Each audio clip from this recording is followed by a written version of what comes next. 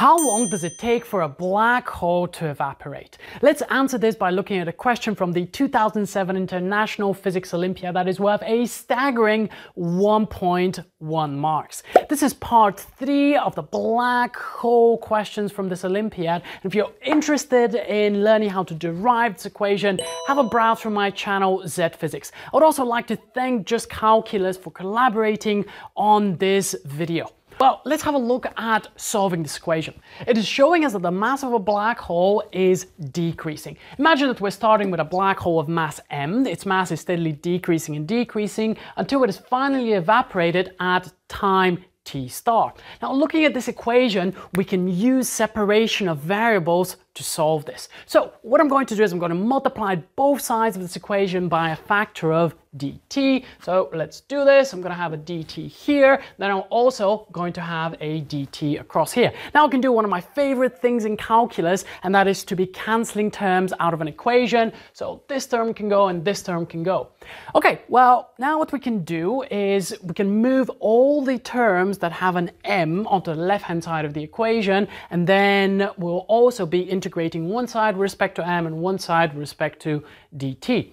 Okay, well, if we have an m squared here, what we're left with is m squared dm, which will then be equal to minus c4 multiplied by h divided by 16g squared. All of these are absolute constants, by the way, so neither of them depend neither on time nor on the mass. And then we have a factor of dt. So let's integrate. I'm going to integrate this with respect to m and this side with respect to t. Now, what will the boundaries of my integration be? So let's start at t is equal to 0, like so. So t will go, let's just write t will go from 0 all the way up to the time at which the black hole has evaporated, t star. Now, how does the mass vary during that time? Our initial mass of the black hole is just capital M, and our final mass of the black hole will be 0 because it has completely evaporated. It is gone. So this boundary here will be 0. Okay, now luckily for us, these things are relatively straightforward to integrate. So m squared dm with a boundary of 0m, this will be equal to 0 minus m cubed over 3, and this will then be equal to minus c4h over 16g squared, and then we have a factor of t squared. Then we also have minus 0, which I'm not going to write. Okay, now we almost have an expression. All we need to do is just rearrange this expression for t star, and there we have it. We have an expression for the evaporation time of a black hole. Let's have some fun with this equation. Let's plug in some values and actually calculate the evaporation time of a black hole and compare it with something like, I don't know, how about the age of the universe? So in order to do that, I'm going to need a typical mass of a black hole. I'm just going to take about 5 solar masses. So this will be 16. Now the mass of the sun is about 2 times 10 to the power of 30. So this will be equal to 5 times 2.0 times 10 to the power of 30, and this is now cubed, so I already know I'm going to be getting a pretty large number because I'm cubing this, multiplied by g squared. Now this is equal to 6.67 times 10 to the power of minus 11.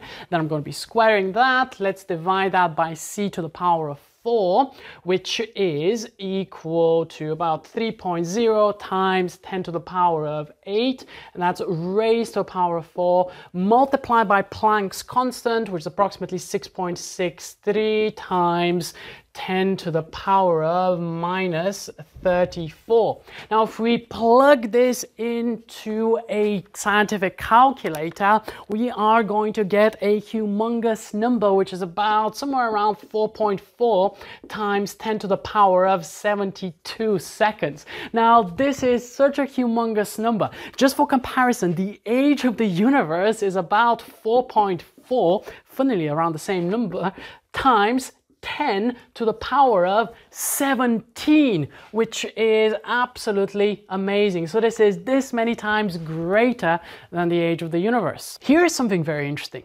When we set up differential equation in mathematics, we're often really interested in the beauty of the differential equation or the beauty of the solution.